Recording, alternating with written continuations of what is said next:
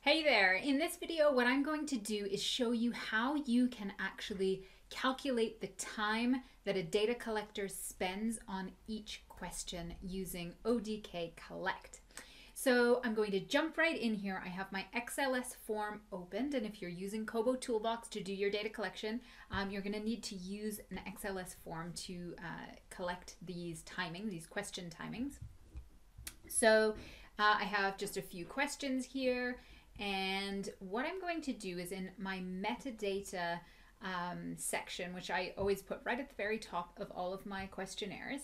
So you can see I have my start time, end time, today's date, and then some other metadata like device ID, phone number, username, email. I'm going to just insert another line, and under the type column, I'm going to put audit, and under the name, I'm going to put audit.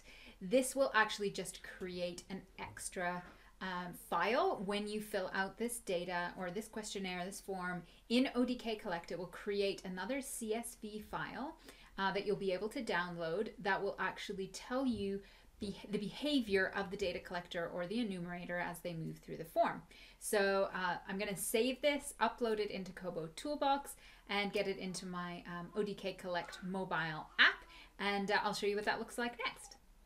So you can now see on my screen, I'm in my ODK Collect app, and I'm going to open my blank form. So I've just named it Audit Answer Timings, and it will just go through the questions that I've put in.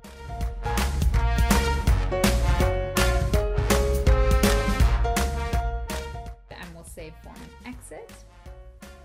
And for example, if we then fill in a second one for a male,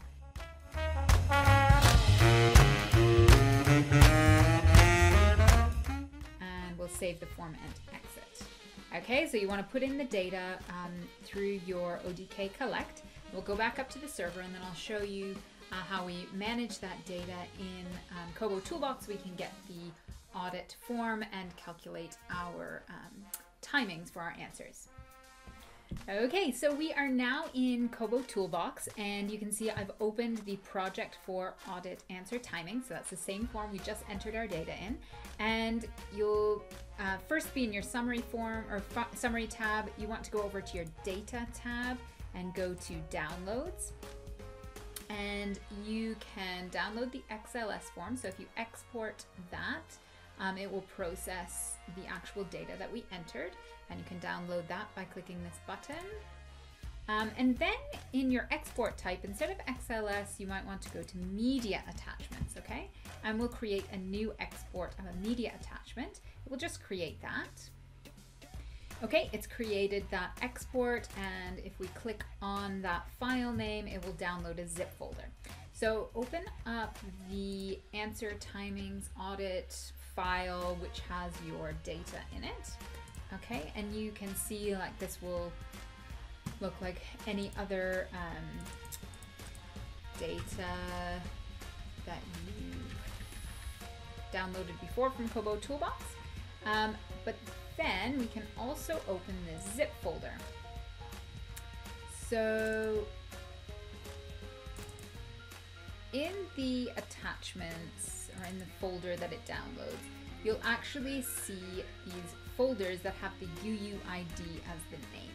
So in your data file, okay, one of the final columns that it creates is called a UUID, and it will give you just a random string of numbers which identifies the form, the unique form ID that it has named this kind of row of data.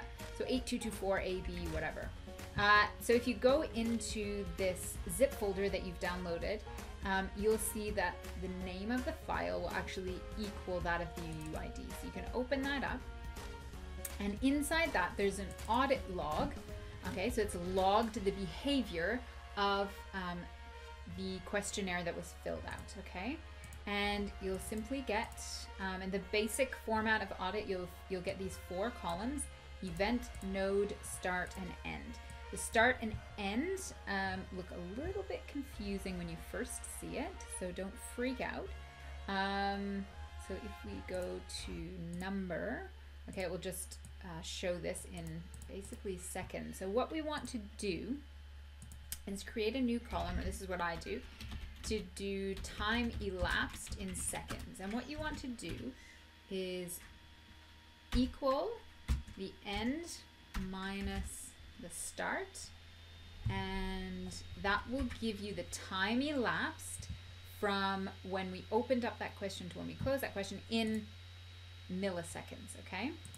And then if we put that in brackets and divide by 1,000, that will give us the elapsed time in seconds. So we can drag that down for all of these questions.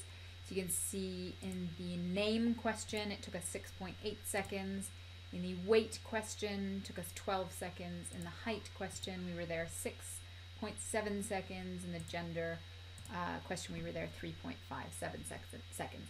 So you can actually see the elapsed time per question for that UUID.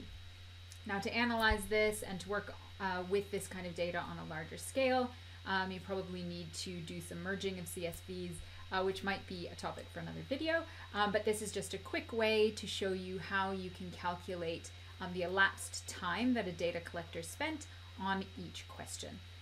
Hope that was super helpful. If you would like to download the template that I used in this video, then please visit the URL that I've put in the description below the video.